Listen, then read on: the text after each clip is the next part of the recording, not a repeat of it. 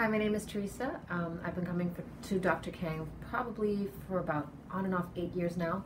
And I used to come anytime I would get sick. Like the first time I would get a cold or something, I would rush here, and Dr. Kang almost every time would get it. And if I would get sick, it's because I didn't come early enough. Because every time I came early enough, Dr. Kang would get rid of my sickness.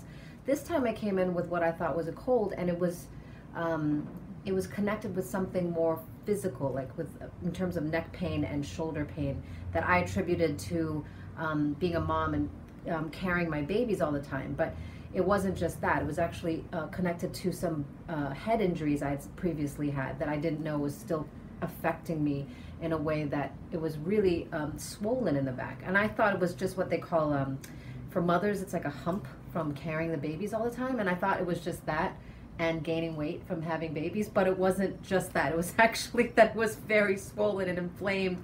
And Dr. Kang, this is my 4th treatment today? Yes. 4th treatment today, and it's almost flat. I don't know if you can see, but it's like in the back, it's like almost flat. It used to come out like a hump.